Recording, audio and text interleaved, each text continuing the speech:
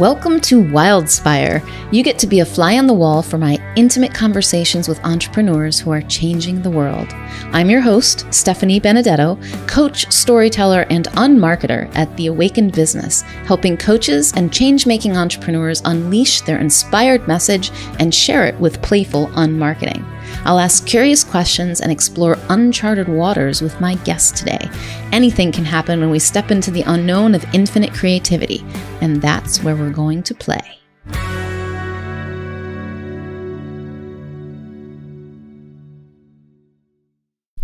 I had an absolutely delightful conversation with Lillian Brummet.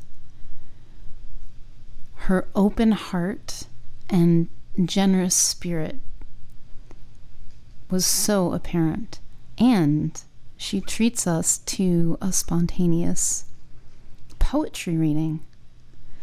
So there are many gifts in this conversation. Let me tell you a little bit more about Lillian Brummet. Lillian and her husband Dave are the team behind Brummet Media Group, high-fiving cheerfully as they pass each other on the way from checking off one item or another from their long to-do list. Their business includes Dave's music studio and percussion repair services, Lillian's dog-sitting services, numerous award-winning books, a YouTube channel, and 2 popular blogs. You're about to learn more from Lillian Brummet. Hi, Lillian. Welcome to my Wildspire podcast. I'm so pleased to have you as my guest today. Thank you, Stephanie. It's great to be here. And oh my goodness, what a wonderful experience this is going to be for you and me and our listeners. I'm really excited to be here today. Yeah, me too. So Great. Just as you're listening, to give you a little background on Lillian, we met, I think, a couple weeks ago. And one of the things that strikes me the most, even from our first communications before we met, is your positivity and the life that, like, you're living, I want to say, like, you're living lit up. Like, I feel that from you. Yeah. Like a desire to really inspire, to be inspired and to inspire that spark in others. And man, of course, I want to share more of that. And I want to share the people with you that I meet who are doing that. So I'm so glad you're here, Lillian. Oh, that's really cool that you picked up on that and that you communicated with me. That really means a lot. Thank you. Yeah. Oh, it's true. It's really obvious. Oh, well, thank you. So you had mentioned your desire to live more consciously in the moment and to help others do the same. What does that mean to you? Okay, so for me, I take it back to the breath. So every breath that we take is a moment that just passed. Right now, a moment just passed. And being aware of that moment and the power of a moment. So if I'm sitting across the room from a coworker and they're having a tough day, and I can see they're having a tough day, and maybe my glance of support or smile or nod at them, it's going to change how they're feeling at that meeting. That is the impact of the moment. A glance, a smile, a word, an action. That moment has incredible power. If we become more aware of each moment and the impact that we can have, the greater value our life is going to have. So every moment that passes, we're already having an impact. Our mindset has an impact. Our intent has an impact. So when we're unconscious of that moment, we're going about blundering in life, I would say, bumping into walls, because in that moment, we're not being conscious about the kind of impact that we're having. So whether we know it or not, we're having that impact. We can make a conscious choice to make that impact a positive one. And I guess that's where our entire lifestyle, my husband and I, our business, what we write, what we focus on, all focuses on making that moment the most, using it to have the most valuable impact that we personally can have with that. And then spreading that out to people, showing them that the smallest things that we do can often have the greatest impact on another person. It really can. So I want to give an example of this. There's one moment that will always stand out to me. I had been away from my family for a couple of years. I was in my childhood. We grew up really rough childhood. You know, my mom married 5 times altogether. Uh, in between her marriages, I was sent away for a couple of years. I came back to the household and I felt like a stranger, you know, like I had childhood memories of her, but, you know, I'd been away a substantial amount of time in my early teen years where it was essential development that she wasn't there for. And so for me, it was almost like we were strangers.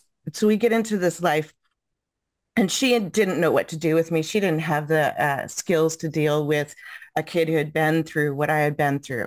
And I didn't have the communication skills and, you know, I was a child. I didn't have the ability to even understand what I was feeling, let alone deal with my relationships with my mom. So we had this really difficult relationship. It was like a codependent, but also very toxic at times too. And so that became very, very, very difficult. And so I had been with her maybe a year at this point. She had gone through the women's shelter, women's transition. She had gone into a home. She brought me into that home.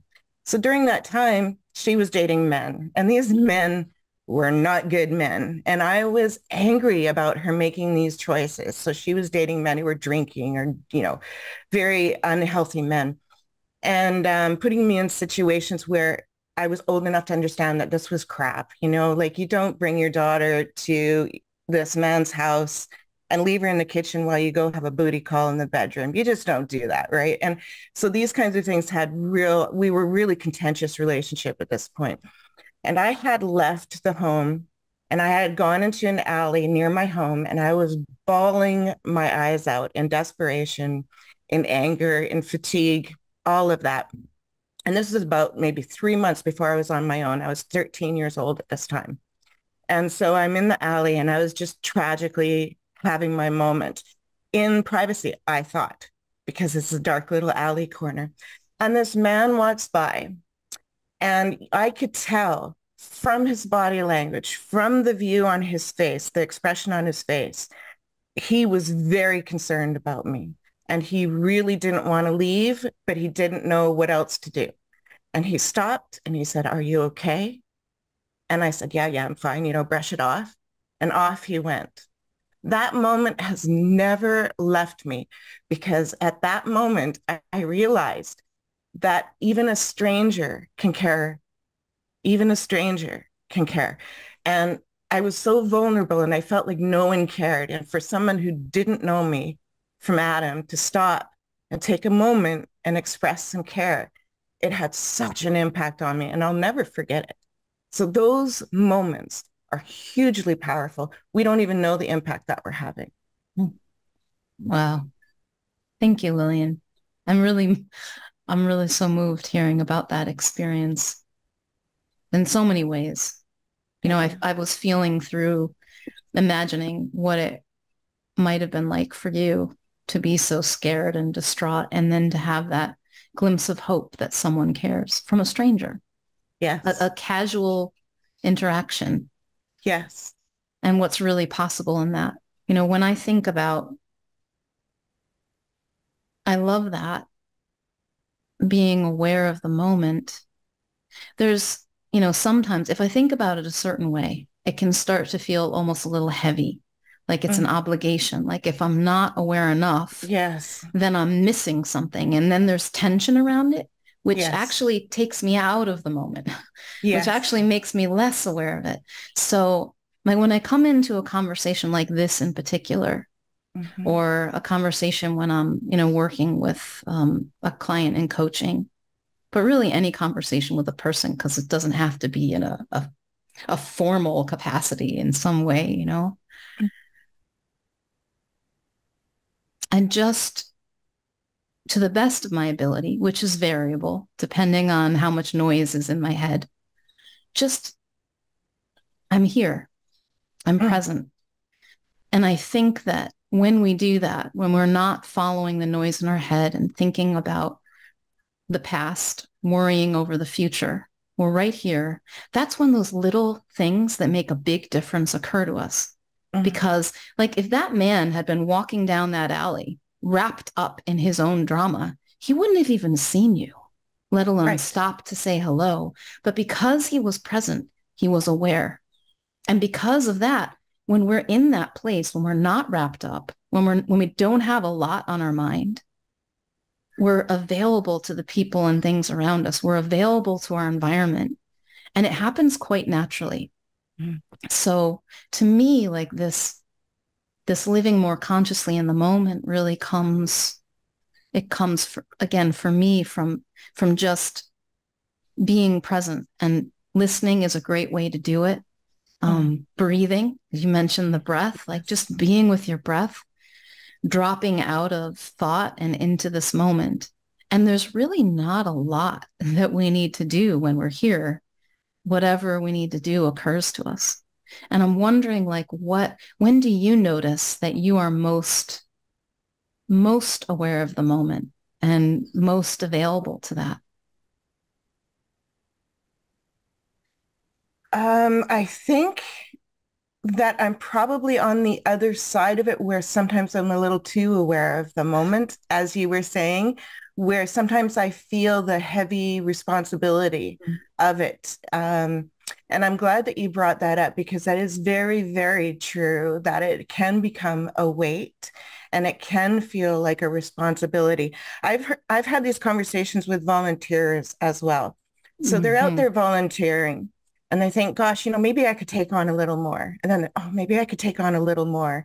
And geez, I just don't have enough left in my day and my time to do these other things that I see all this need. And I feel compelled to do it. And I feel responsible and the weight of the need.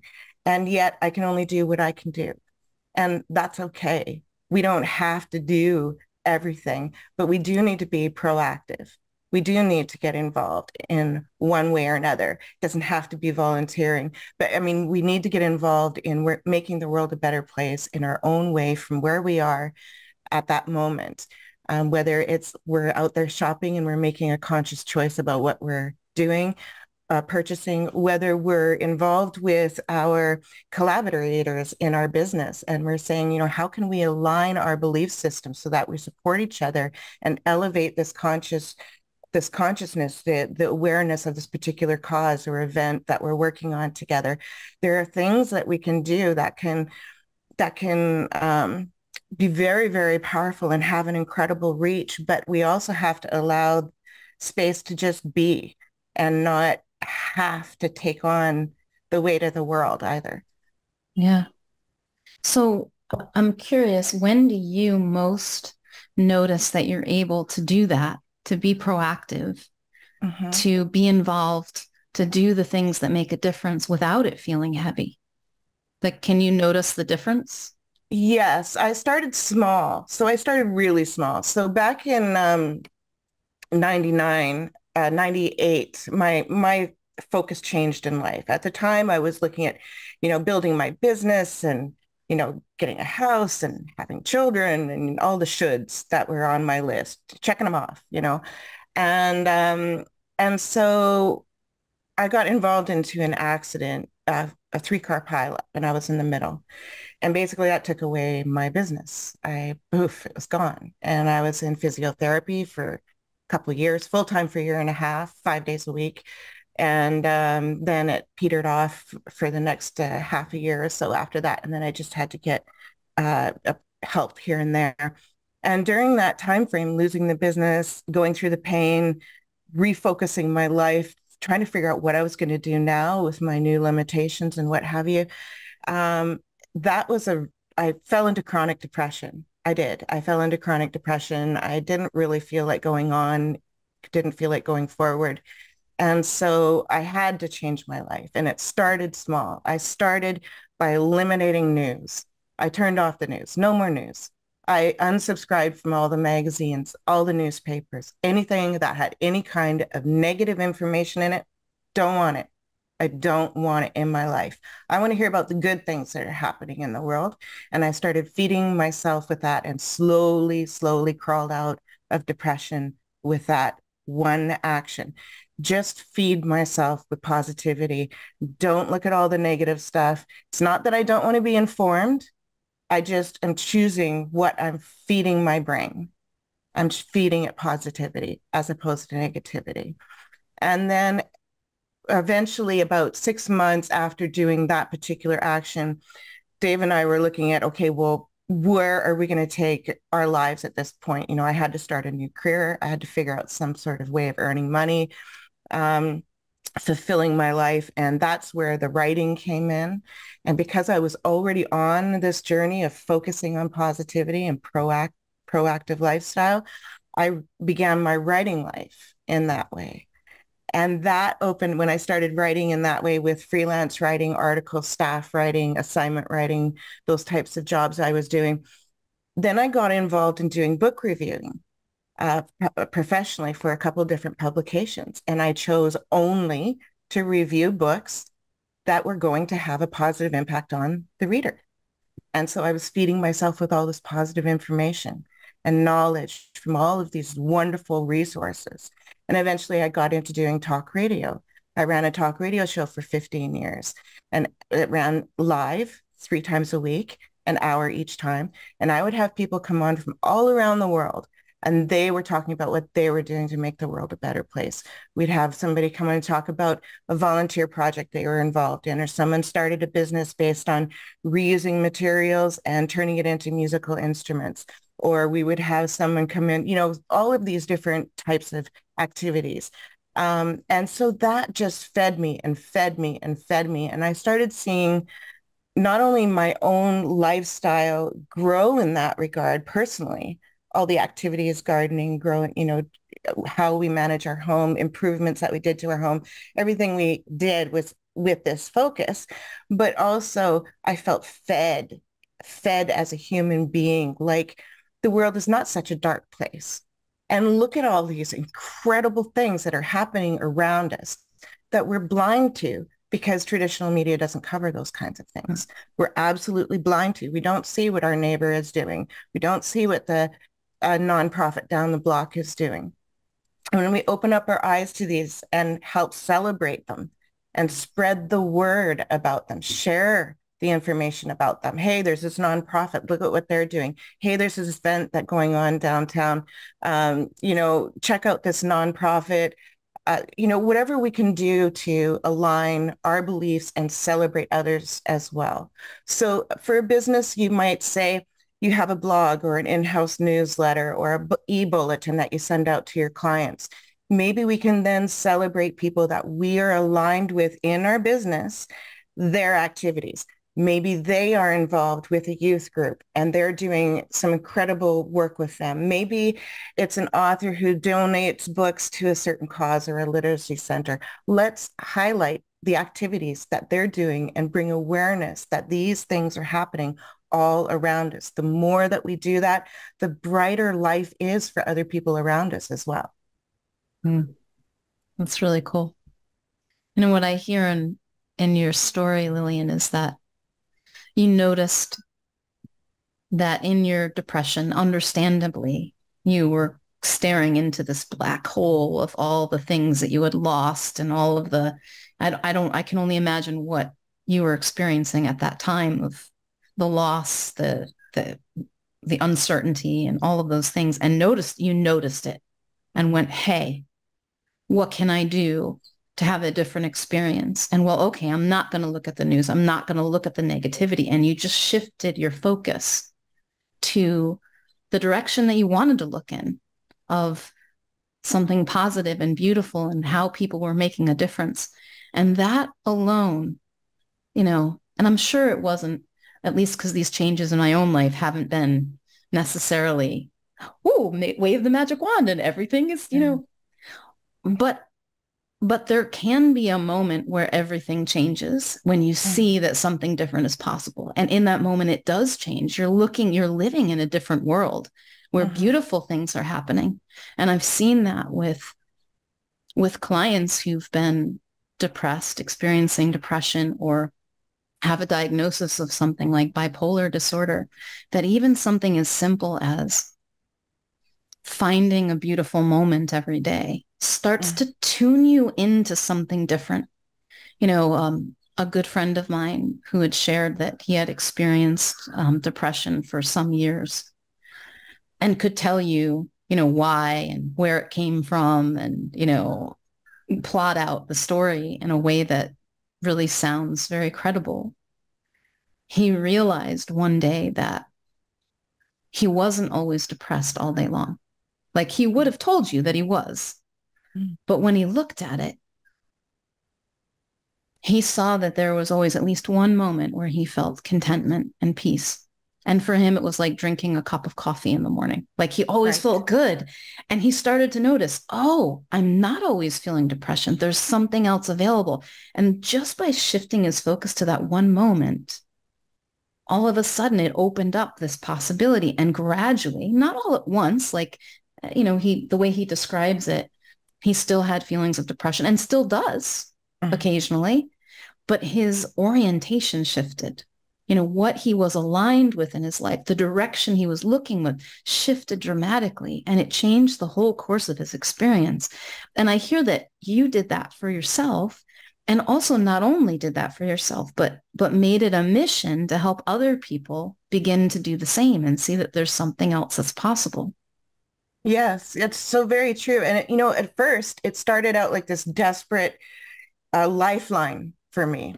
And then it involved like, oh, I'm going to protect myself from the world. And I'm just going to focus on these positive things. And then I was able to open up those gates. And as you say, you know, let's bring other people involved. Let's get more things happening. What else can I do to, to play a role and celebrate what other people are doing and create conversations and things like that. So it was a process. It wasn't something that and with my personality, I tend to be kind of a closed person. And so, doing this journey also helped me become more open and a little bit more willing to be vulnerable, instead of being so protected all the time. Hmm. That's funny that you describe yourself as a closed person. It's not my experience of you at all. Well, I think that in how we see ourselves in the inner emotions, Mhm. I think on the very inner side, I have this tendency from the past to want to protect myself and to put myself in a cocoon and here you go, everything's okay, lullaby myself and that's my life. But I have learned that through running this business, which has built up my confidence and allowed me to reach out to other people, I realized I can have a greater impact. Just telling my story can have a huge impact on someone. Just sharing a quote on my blog might entirely change someone's, you know, outlook on their life or for that moment. And so these little actions, I start realizing, wow, I can have an impact. I can make a difference in the world. And I can also celebrate others who are doing that as well. And by celebrating them, they feel like they're supported. Maybe they're going to continue what they're doing because of that support. So it's this circle and cycle that sort of like it fed me and it helped me not become such um, the tendency to be reclused and cut myself off out of a sense of protection, but I was able to break through that in my lifetime gradually into what I'm able to do now. Yeah, it was definitely a gradual process, but I do have those tendencies. When I'm uncomfortable, I'll want to shut down. I'll want to close off. If there's really uncomfortable conversations, if there's an argument about to happen, I'm ready to I'm ready to shut down. I'll leave. I don't handle certain things well inside myself. So I've learned slowly how to allow these things to happen and be okay with these things, and not have to shut down, not have to run away. Mm. That's really beautiful to hear because it to me it gives a message of hope for anyone who might find themselves with having tendencies or habits that they know aren't serving them or are closing them off from the people around them or creating certain experiences they don't like. We're not stuck with it. Mm. It's there really is a way. And it's And quite, yeah, yeah, and you know, the world is just not as dark as we perceive it to be. Everything is perception. yeah, Everything is perception. And if we change our focus and the things that we feed our mind, we start to realize the world is not such a dark place. There are a lot of beautiful things happening out there, wonderful, caring things happening every second all around us. We just have to open ourselves up to it, start feeding ourselves with that. It's incredible the change that happens within yourself when your perception begins to change. yeah. Mm. I believe, and I have an experience of, I don't know what we want to call it. We call it different things. This intelligence in us, this intuition, this spirit source, God, I don't know, whatever it is that whispers to us, that guides us. And, when I'm present, I'm most able to hear it. And I really love the idea that I can be used by that on not just behalf of myself and my own life, but for other people. That one little random, like, hey, I might be like, hey, wave to somebody who's a stranger on the street, which is so random, or just have a casual interaction with someone could really make a difference to the things that I'm inspired to write and share, Mm. that sometimes I feel blessed enough to actually get feedback about. But it doesn't matter. Like, in the act itself, I just believe that it makes a difference, even that. Um, and I've found that the more relaxed and present I am, the more I'm no longer afraid to open up my eyes and look at the world and what the needs of other people. And, not that I'm ever drawn to go into negativity. In fact, I just had a conversation with one of my clients last week, and she was going into an old story, and I made a joke about it. And it's not uncommon for me to do that. And she said, I felt a little bit dismissed at first, because mostly in like therapy and stuff, you're taught to like validate the feelings and be like, oh, that must be so hard for you. And it's not that I wasn't feeling that. And this was actually from her. She said, I felt like I was dismissed, but in a way that was really good for me. In other words, Mm. like, you don't like, isn't that funny? Like, you don't have to do that. Like, see how funny it is that you're telling that story and torturing yourself. How about this? Let's Yes. shift in the direction of like humor, see it as funny. And it sort of transitions. And I sat with that and I was like, am I okay with having a client who felt like she was dismissed? And I was like, well, yeah, because honestly, I'm often making light of things, and not in a way that is ever meant to dismiss or not listen to someone. Mm-hmm. And in fact, if I ever misstepped with that, I would apologize and listen, because it's never my intention. But when I'm present, I can play with that a little bit. And that's something of how the universe sometimes moves through me. It's just like making fun of things, because you better believe I am making fun of myself. And as soon as I can see my own behavior is funny, I know I am not stuck in it anymore. Mm. And so it was just a nice reminder that, well, I don't think we have to take ourselves so seriously. We have a lot more fun when we don't. Right. Right. And it's all about those stories that we tell ourselves too, isn't it? Right. Actually, I wrote a story about a poem about that. I don't know if you want me to read it during the interview, but it's called Virago. And the term Virago is a female warrior. Mm. Warrior is male, female warrior is Virago. And it basically talks about Yeah, why don't you read changing your it? interpretations. Okay. Yeah, go for it. Since it came up, I'd love Okay. to hear it. And then maybe we I can talk really like about it this one. after. Yeah. Okay, and it's so much along what we're talking about today. Okay, so Virago. Gone are the days of head down, eyes averted. Gone are the days of silence. So many years of stumbling over such trifle, insignificant things. Fumbling, though I learn, even solid matter is not what it seems. Everything is an enigma. I learned that interpretations are based on stories that I tell myself, according to the narrow window view that I have had at the time.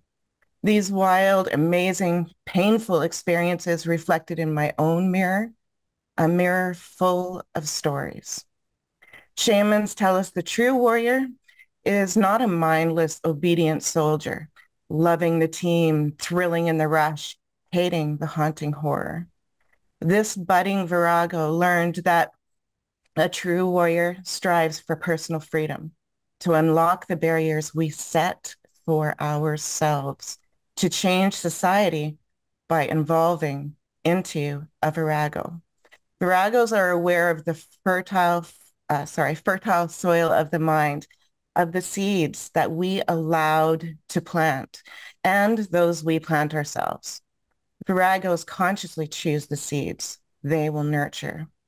A warrior starts with this awareness, just growing consciousness of everyday experiences and interactions.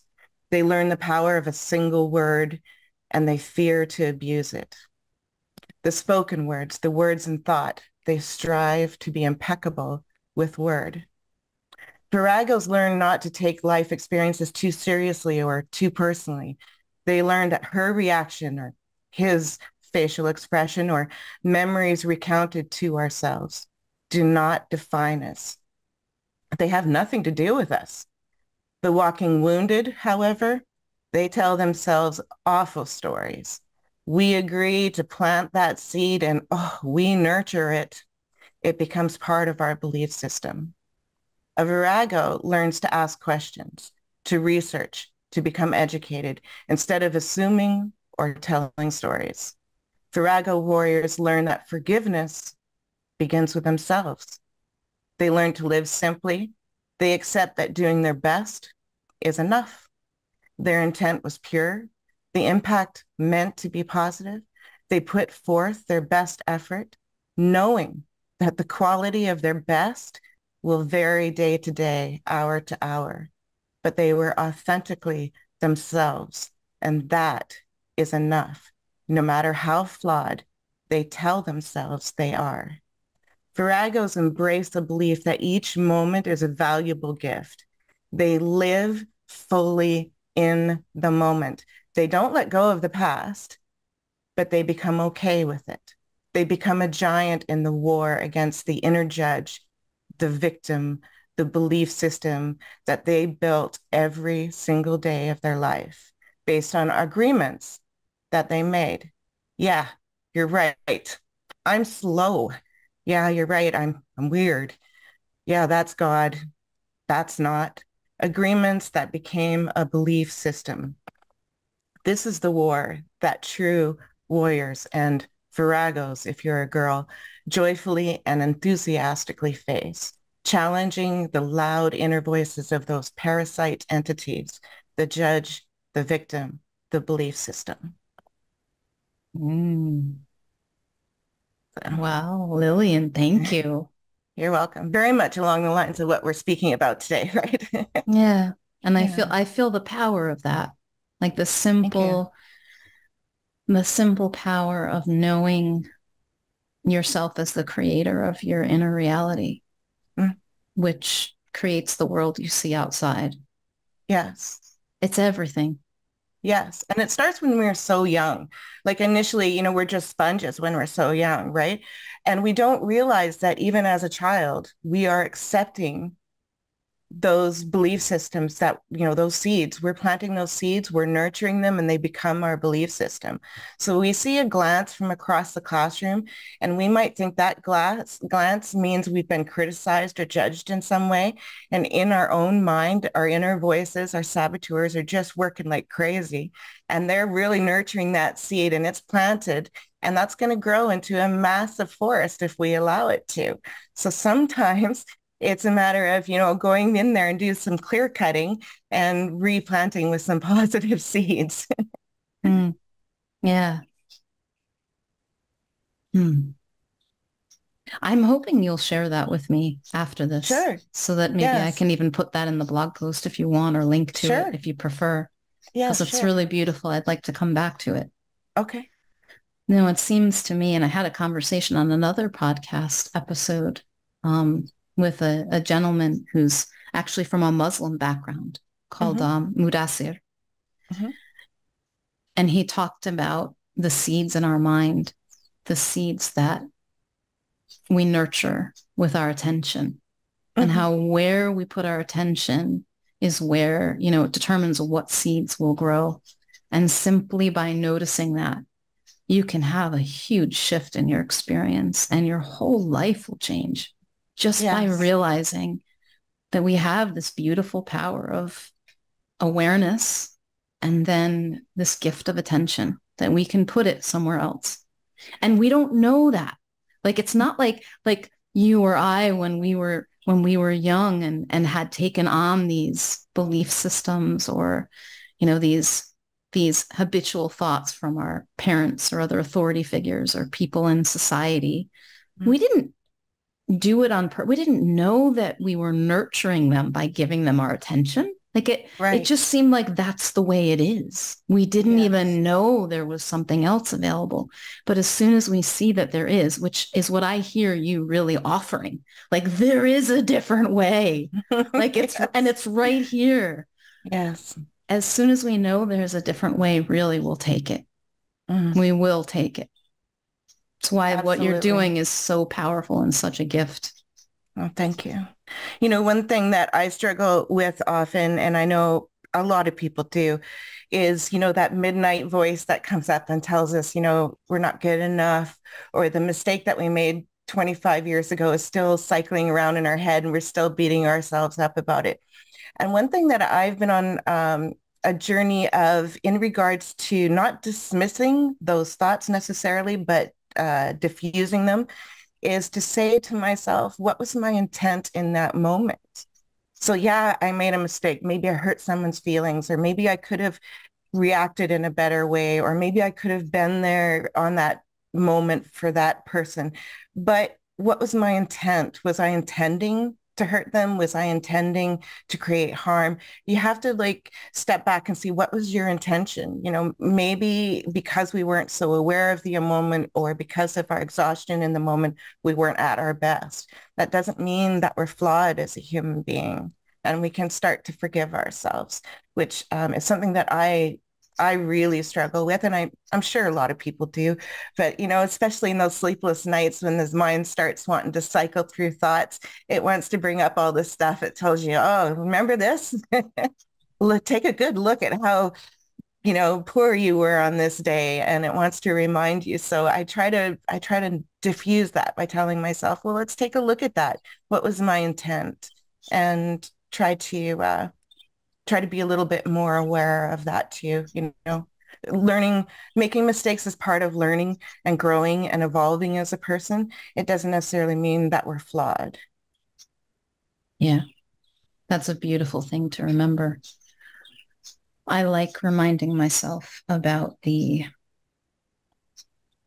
natural innocence of what we are as little children, as babies coming into the world. Mm.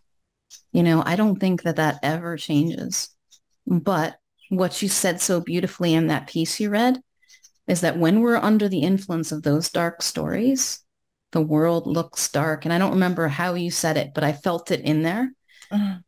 that, oh, the victims and those when we're in that place, that's how the world looks and we act from it.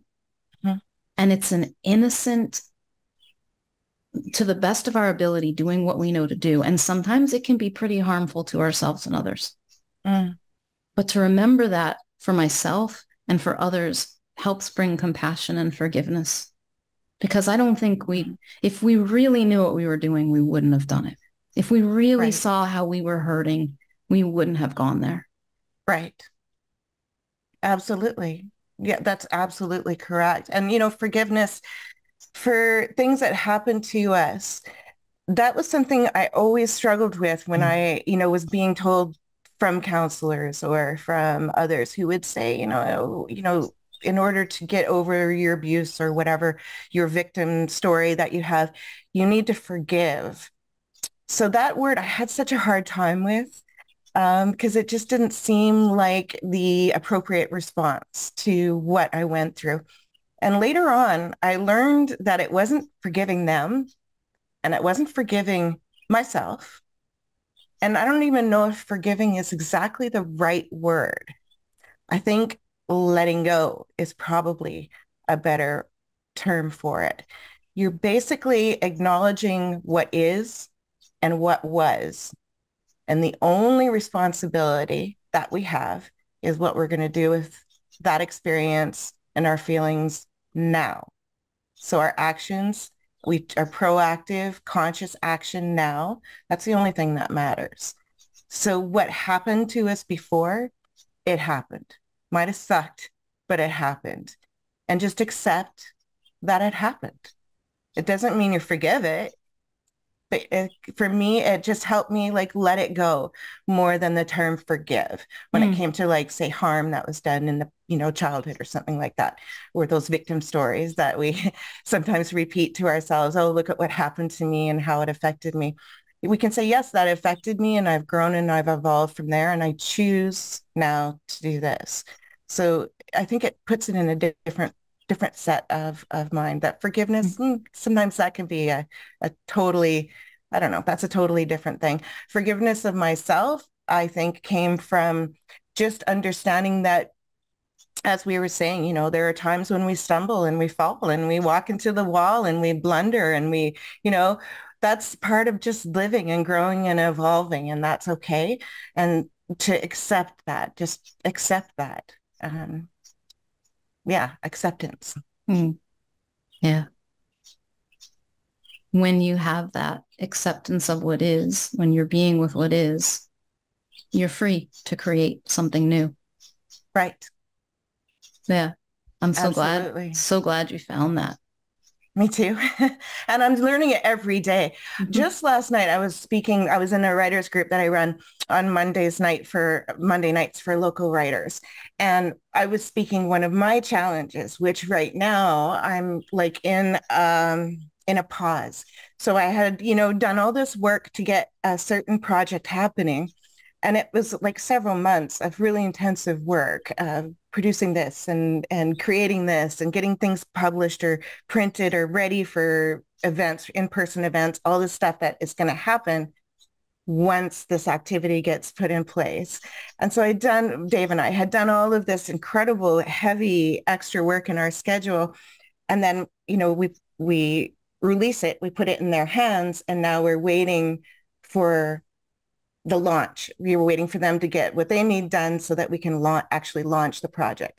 So for me, it's been almost 2 weeks of waiting. And so that's been really, really hard for me. So speaking about accepting what is, I was given that advice actually last night in the writers group where we were talking about some of the, inside emotions that we go through as writers and some of the stresses. And this is a current stress of mine. Because I'm a doer and I don't like sort of letting up control. I don't mind, having to have patience as long as I'm, making headway and I know we're moving forward. But when it's in someone's hands and I'm not part of it, that's where it's really, really hard for me because I have to sit back and wait for them and I'm not in control. And so for me, it's really difficult. And so 12 days of just getting stressed and stressed and stressed. And so last night, one of the attendees said to me, I think what we need to do is just learn as writers to just accept that it is what it is. I did everything I could to this point. Now I'm in waiting. It is what it is. And move away from when am I going to get that text? When am I going to get that message? When is this going to happen? But just getting into the mind frame, it is what it is. And just wait. So it really helped me, actually. I even slept better a little bit last night, being reminded to accept what is instead of becoming stressed about something that I have no control over. And it's nothing against them. They're doing what they're doing. I have nothing to complain about on their end. It's just my own inner turmoil, my own inner reaction to the situation. So it really helped me to remind myself, to be reminded by that. So cool, because I hear in that exactly what you were talking about. There's this fellow writer who makes this comment, and we need to accept what is. And you heard something in it that shifted something for you and gave you a better night's sleep. It did. Yeah. It's that simple, like the difference we can be for each other. And that person might not even have known how powerful that was for you, how much you needed to hear that That's really Right. cool. Yeah, Yeah. really was. Yeah. Hmm. Well, thank you, Lillian, so much for sharing your story and what Yeah. inspires you. If people are listening and they are Mhm. intrigued, listening or watching, where is the best place for them to find out more about you and what you're up to? Well, the very best thing they can do is just go into any search engine of choice, pipe, type in the words Lillian and Dave Brummet, Brummet, and all kinds of links and pages of links will show up where they can find us on social networking sites. They should be able to find our social media, our blogs, our YouTube channel from there as well. Our main website is brummetmedia.ca, but of course they can find us again on YouTube and most social media or social networking sites as well.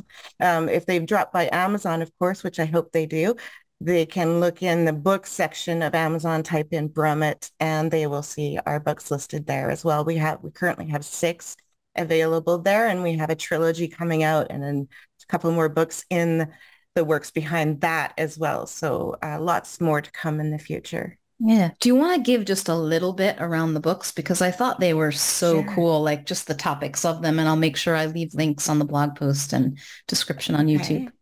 That would be great. Okay, well, there's 6 of them. So the most recent one is the cookbook, which is called From One Small Garden, Over 300 Delicious, Nutritious Recipes, which is what it has.